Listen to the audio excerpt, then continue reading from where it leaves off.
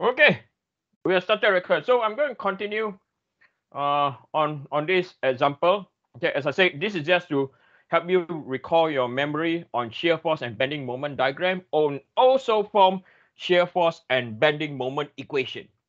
Okay, because this is critical now. Later on in week 9 and week 10, where we do deflection of beams, you need the equations. It's not just sketching.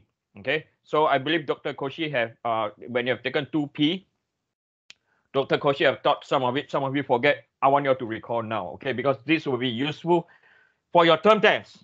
Right. So we found the reactions, okay? So now we want to we are going to form the shear force and bending moment equation. Okay. So we're going to form. Okay, we're going to formulate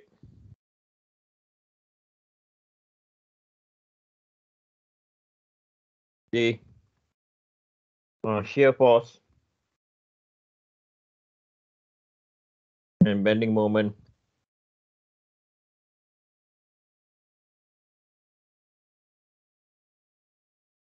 equation. Okay, and I'm going to copy the diagram that I've just sketched. And I'm going to copy the whole thing. And I'm going to paste picture. Hopefully it works. Yay, it works. Okay, so I'm going to screen it down so we can see when we're doing the problem. Okay, so we are going to do we're going to form our shear force and bending moment equation, and there's a limit. Okay, so this will be between point A to point C. Basically, there's going to be 3 separate shear force and 3 separate bending moment equation. Okay, and it's going to be piecewise. I think you have seen this in math before. So the limits come from 0, x, and 0.2 meters. Okay. So you know that there's a gradient load. So I'm going to sketch the distribution. Okay. So if now this is my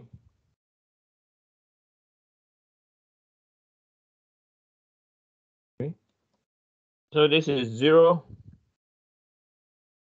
0.2, and this is x, this is omega, and this is at 10 times 10 to the power 3. Okay, so we have the gradient looks like this. Okay, so we want to find the equation of this line. Okay, we have to find the equation. Now, why do we want to find the equation? Okay, so we are going to sketch the from A to C the free body diagram. Okay, so this is our point A, and our point A, we know that there's a 2 kilonewton going up. Okay, right? Then we have a distance from here to here, which is known as our x, right? We want to find this equivalent load or epsilon equivalent or omega equivalent. Okay, we want to find this. Okay, and because it's a triangular load, we know that this is x over 3. Okay, we know that it's x. Let me write bigger x over 3. Okay, you know this distance is x over 3. Okay, and then at the at where x stop, okay, we are going to have a shear force and bending moment force. Okay, one shear force. So this is V as a function of x. Over here, this is M as a function of x.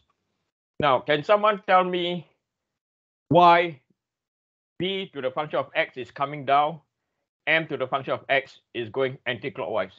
Anyone? Can you remember?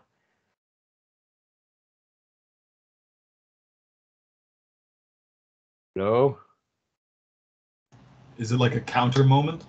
It is a counter moment, but why is that? Because when you're, so this is our analysis direction. Okay, our analysis direction.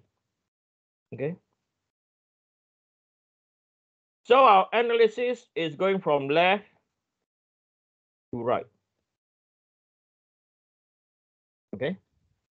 So when the arrows come down, goes like this, and the moment goes in this direction, we are making an assumption. Okay. So this is because we assume positive shear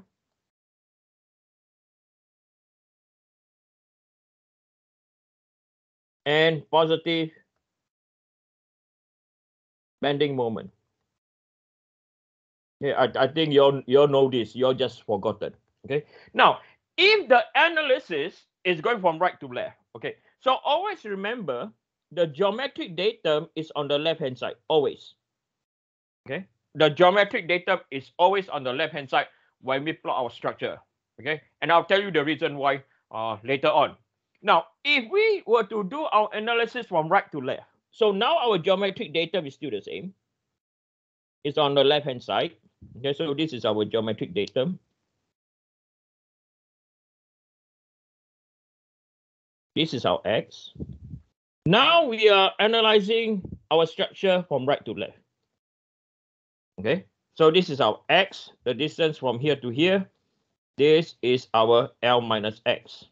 Okay, so now if our analysis is from right to left, okay, so our analysis now go this way.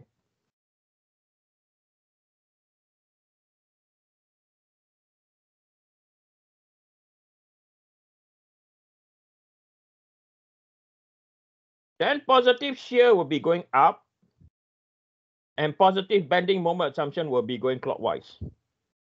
Okay, so you can see the difference. Once the analysis is going from left to right, the other one is from right to left. Okay, now, as I said, this was done in 2P. Probably you could not remember. Just to quickly recap. Okay, now coming back to here. So we want to, now before I go on, are you all good? Any questions so far? I have a question. Yes. Yes. For the distance between like where the shear force is and where the W is, why is it 1x/3? Shouldn't it be 2x/3 if we're taking it from the reference point? Like no, this one, that's a good question. X, okay, X, which I'm going to circle now, the distance X where the dot is, that is where you are doing your analysis. Helena, is that okay? Yeah, right? Okay, I see. Yeah, it's not on the left-hand side you're doing. You're doing where X stop. Okay, you're doing where X stop. Okay, right. So, hey, listen, I like that. Okay, whatever you are not clear, ask. Okay, I don't want you all to like not clear and keep quiet. Okay, my problem is this: if you are not clear and you keep quiet, and when you go to industry, you get it wrong, you embarrass me. Yes or no? Not you. You yourself will be embarrassed, but I get embarrassed also. Okay, so ask now. Okay, don't wait. You are paying so much for your school fees. Okay, but does not mean my life is yours. Anyway, so now we want to form the equation, the equation of this line. So omega as a function of x is equal to the gradient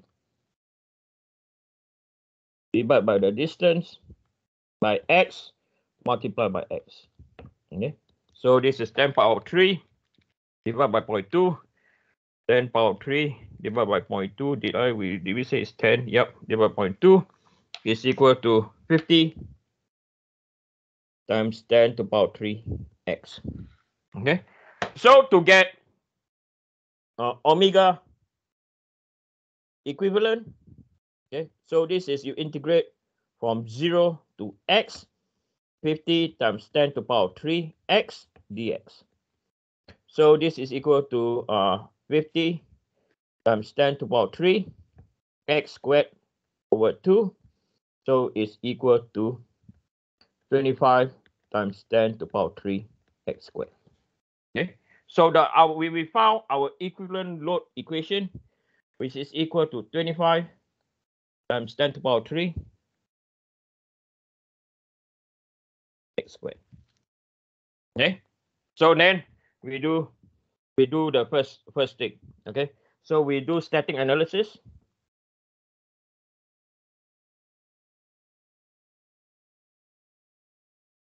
Positive is going up. Dimension of forces in the y direction is equal to 0.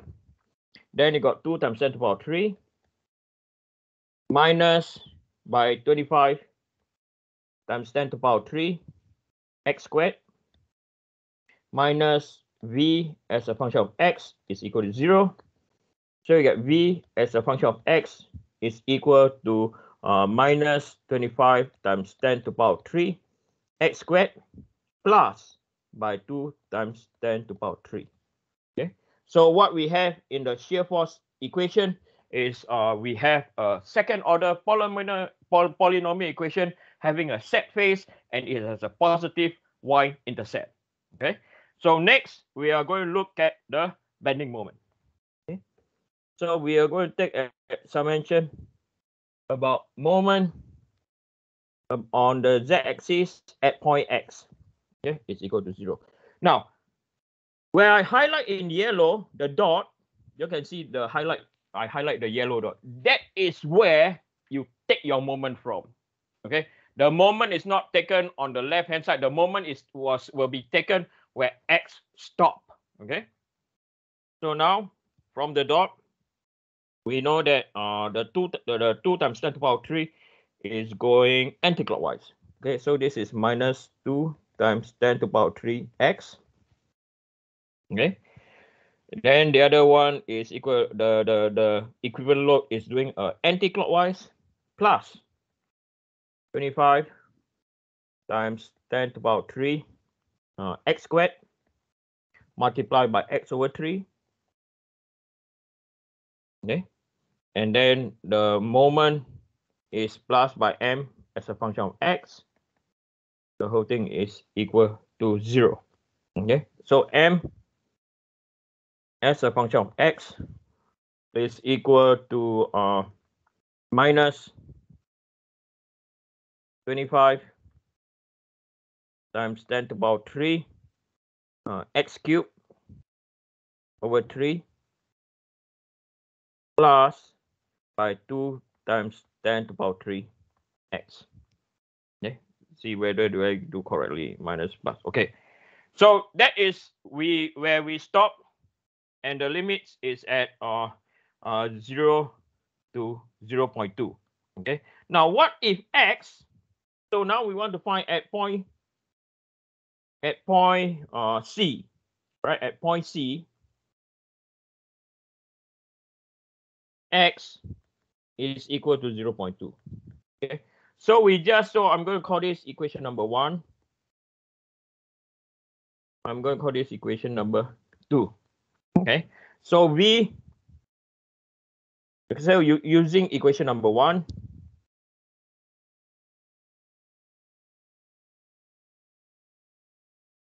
okay, equation number 1, okay, v at point C is equal to minus 25 times 10 to the power 3 multiplied by 0.2 squared plus by 2 times 10 to the power 3.